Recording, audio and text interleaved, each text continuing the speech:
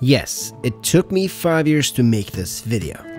For the past 5 years, I've been thinking and dreaming about having a cinema camera. I even had the crazy thought of buying a red cinema camera. I researched it a lot and even tried to justify it financially.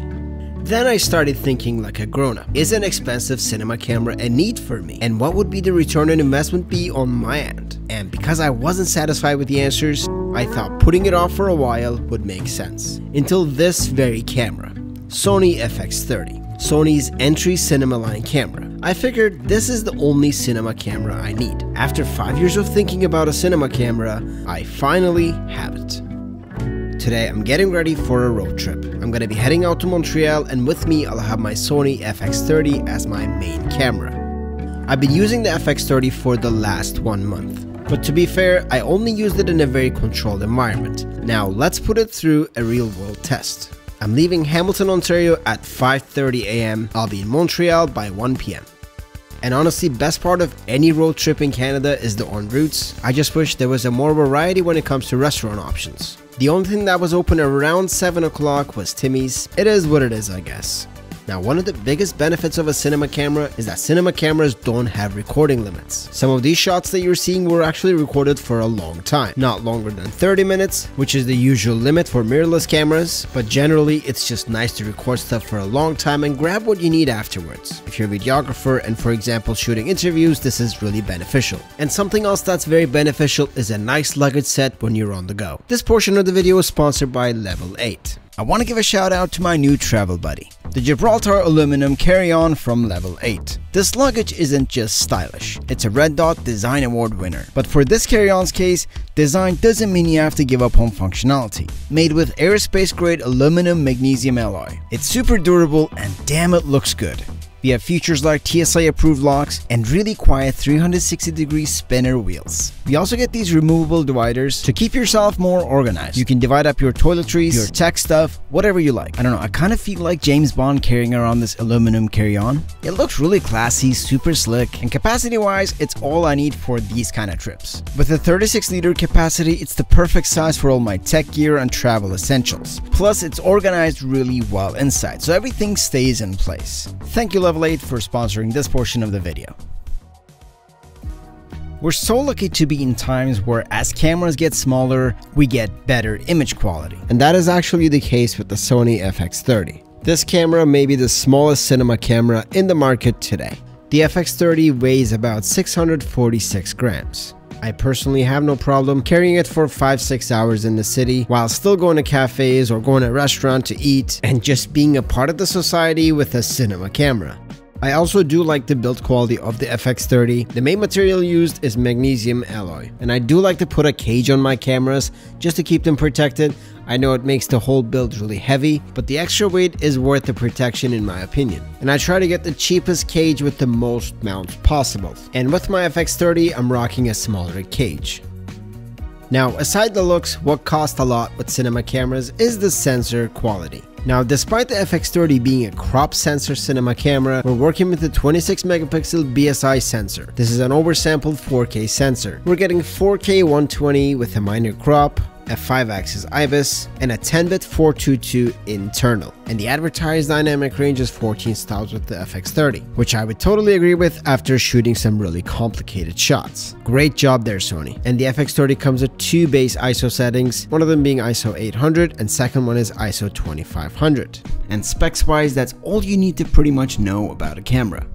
This was a pretty sunny day, which gives me the opportunity to really push the sensor to the limits. Now, you probably heard a lot of camera people talk about Sony's menus. A lot of people say Sony's menus are complicated. Now, I never really agreed with that. I just think there's no such thing as a bad menu system. There's a fact that you're just not used to it. So you just gotta get used to the menu system. And to be fair, I did find it challenging at first, but after a month, I'm pretty used to it now. The Sony FX30 brings the S-Log 3 profile for those who are interested in taking their color grading to the next level. The S-Log 3 is designed to capture a wide dynamic range, and I actually find it pretty easy to color grade on the S-Log 3 myself. It may take a little bit of time for you to get used to, especially if you are coming from a different camera system, but honestly, it's very easy to learn. Of course, with pro level cameras, we have to talk about lenses, as good lenses make a big difference.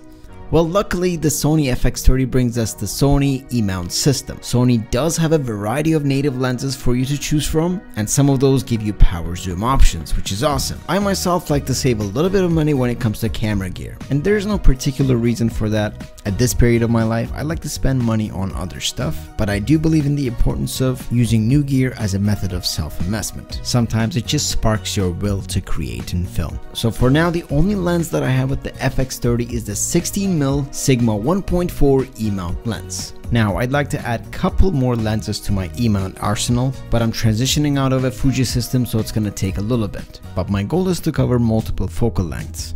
My biggest reason for switching to a Sony camera system is the autofocus performance that Sony provides. This is the best autofocus system I've used on a camera. It literally works like a smartphone autofocus system. And I did use other camera systems before. And honestly, it's 2024 and most camera companies miss the focus when it comes to autofocus. A lot of the camera brands out there are not reliable when it comes to autofocus performance. I know they're trying to get all fancy with AI and stuff. It's just not reliable. And unfortunately, missed focuses, scene reshoots are the biggest energy drop for me on a shoot. I do film myself quite a bit, especially for YouTube, so therefore I need my autofocus to work reliably. And another good assistant when filming yourself is the tally lights that you're seeing on the screen right now. There are a few of these lights that go on when you're actually pressed the record button. So if you're filming yourself and not recording by chance, you'll know if you don't see the light flashing.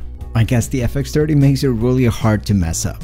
Some of my favorite things with the FX30 is the 2 card slots and the option to use both SD and CF Express cards. Other than that, I'm really enjoying the build quality and the fact that we have a full-size HDMI. I really don't like the micro HDMI stuff. And as a content creator, I do really like the articulating screen. Thank you, Sony.